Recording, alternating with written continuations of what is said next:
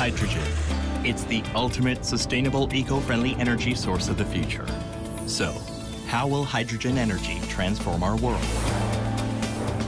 What matters the most when choosing a new car to buy? It's mileage. Part 3 of Fuel Cell Electric Vehicles. Economic feasibility begins now. How much does it cost to drive a fuel cell electric vehicle? Let's compare how much it costs to travel 100 kilometers. When driving 100 kilometers in a Hyundai Santa Fe gasoline model, fuel costs $12.30 based on Korean oil prices. The diesel model, which costs less than gasoline, is $7.30. As for a Hyundai Kona, a battery electric vehicle, it costs $2.50. Then, what about fuel cell electric vehicles? As of December 2019, 1 kilogram of hydrogen in South Korea costs anywhere between $5.70 and $7.40. With that amount, you can drive 100 kilometers. Costs are less than gasoline and diesel cars, but still considerably higher than battery electric vehicles. So, it seems that fuel costs are not that low. However, that is not the case.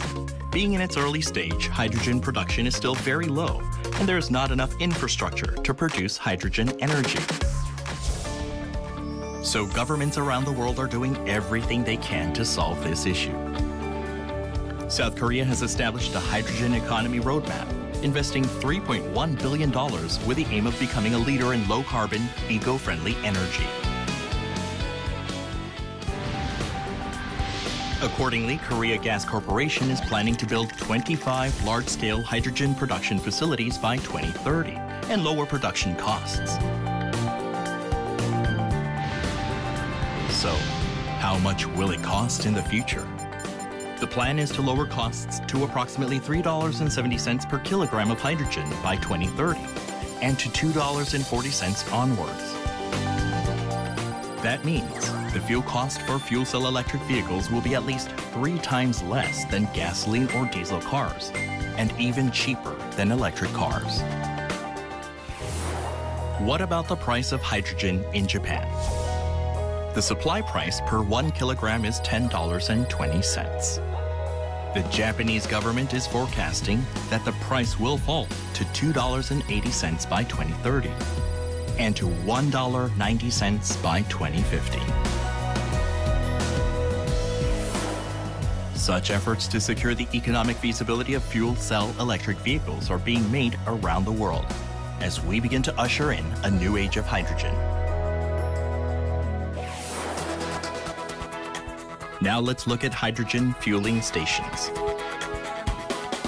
This station, Ansong Service Area in South Korea, opened in April 2019. You can fill up 5 kilograms of hydrogen in just 5 minutes. And considering the refueling time, up to 5 vehicles can be recharged each hour. As of December 2019, there are 27 hydrogen fueling stations in South Korea, but the number is still not enough. Thanks to the efforts of each country to expand infrastructure for fuel cell electric vehicles, sales have steadily increased since 2014. As of 2019, approximately 17,000 cars have sold worldwide. Comparing the number of cars in population by country, South Korea is number 1 in the number of fuel cell electric vehicles. Then what about the status of hydrogen fueling stations in each country? At the end of 2018, there were 339 hydrogen fueling stations around the world. Currently, Germany, which has 100 stations, is planning to increase that number to 400 by 2023.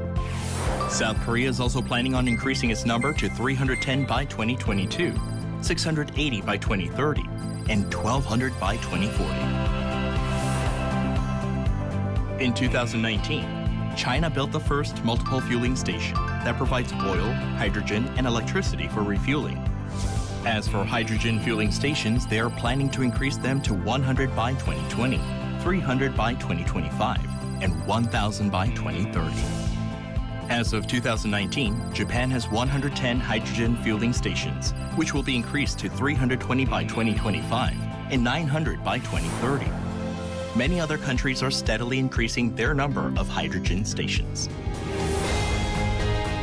Being the ultimate eco-friendly vehicle, fuel cell electric vehicles are increasing their competitiveness in terms of maintenance costs and infrastructure. If your next choice is a fuel cell electric vehicle, it will truly be a smart one.